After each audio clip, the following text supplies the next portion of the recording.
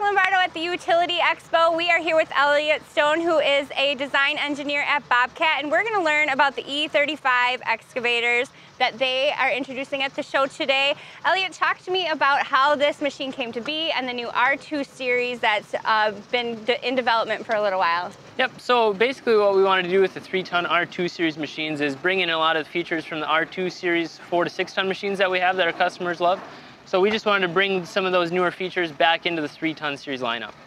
And on these machines, the operators are in them all day long, so I know a focus for manufacturers is operator comfort. So what in this cab will make their jobs easier every day? Awesome, so on all of our new 3-ton machines, we have our improved, we call them low effort joysticks. So the same external shape and features from before, but we have new improved hydraulics inside of them. So they're easier to operate, and especially on a long day, they get a lot easier and have finer precision control.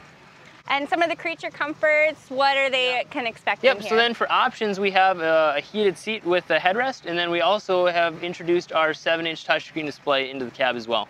And you mentioned some of the new features on this machine that can help it perform in more harsh conditions. So what's coming in play there? Yeah, exactly. So on our 33 horsepower model that we have the Doosan engine in, we have a new and improved fuel system in that. So bringing that from our 4 to 6-ton machines back down, we have a new fuel filter and a new fuel recirculation circuit so that it's improved cold start and improved cold weather performance too.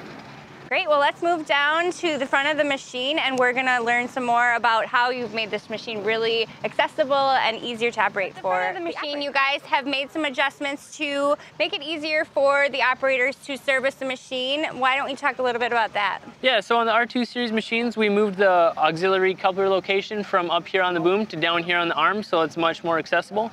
And then we also added a clamp diverter kit. So as you can see right here, we have the clamp diverter, and so what the operator can do is come out, switch these two over, and then that'll take the flow from the clamp and then run it to the attachment run on the auxiliary.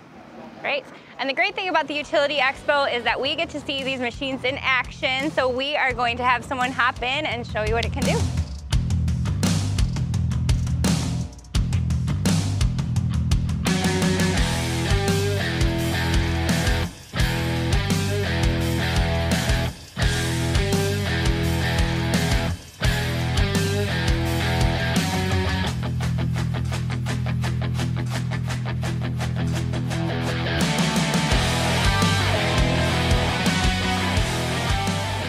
In front of the T66 with Tyler Zimma, and he's going to talk to us about the Maxcontrol system that they have on these machines and why that's really important for contractors moving forward. So hi Tyler, how are you? Hey, good afternoon. Huh? Yeah, what time of day it is.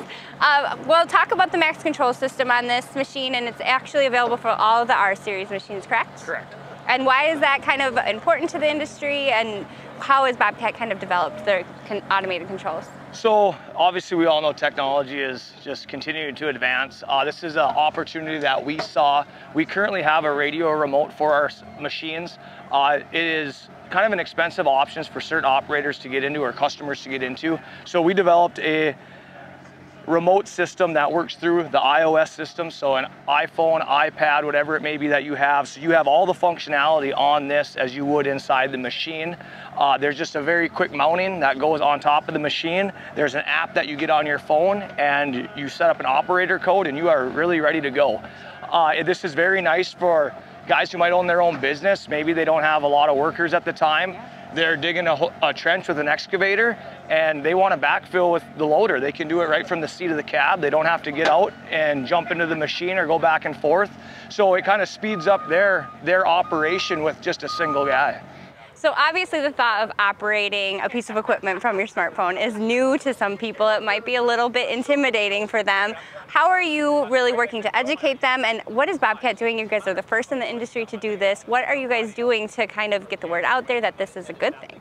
You got the younger generation now that's coming up that's used to having phones in their hand all the time. So they love it. It's been bringing a lot of attention to our booth, but you got the older generation that, why would I ever want to have something like that? I still got a flip phone. So trying to get them out there, but once they see it, they actually, a lot of them, that would be great to have, especially at a Utility Expo where they are doing things where you know, maybe they can't have a guy down in the trench or wherever it may be. So they see the value in it. And I think something that we're going to make a lot easier is we're working on a remote system that just clamps onto the phone and actually gives you joysticks and buttons to operate the machine. So when you're looking at the phone and you don't have hard stops, it's a little harder, a little more challenging. So you're looking at the phone more than maybe a guy should. And I think that's something that we're going to try to work on, or that we are trying to work on, is improving camera technology, improving sensing technology, because again, it's something that the industry is new to. And you mentioned that this can be used as a remote system or not. Guys can hop in the machine and operate it, or operate it from your phone, depending on the application. Absolutely, and I think that's one of the really nice things about this system is it's about 5 minutes to install.